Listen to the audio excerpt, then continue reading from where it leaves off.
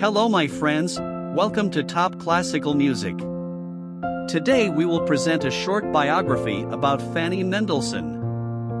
Fanny Cäcilie Mendelssohn, 1805–1847, was a remarkable composer and pianist of the Romantic era, whose talent and creativity were overshadowed for much of her life by the fame of her younger brother, Felix Mendelssohn. Born into a wealthy and culturally influential family in Hamburg, Germany, Fanny displayed an early aptitude for music. Her parents recognized her talent and provided her with an extensive education in music, as was customary for young girls of her social class. Fanny's musical prowess was undeniable, and she quickly gained a reputation as a gifted pianist and composer within the family's elite social circles.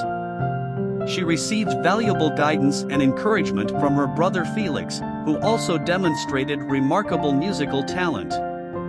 Together, they enjoyed a close and mutually supportive sibling relationship that fostered their musical development.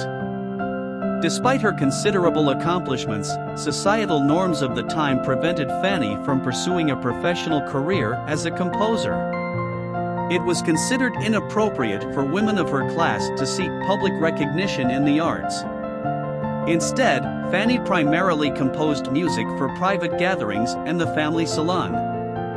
Her compositions, which include numerous piano pieces, lieder, songs, chamber music, and choral works, reveal her exceptional talent and a deep emotional range.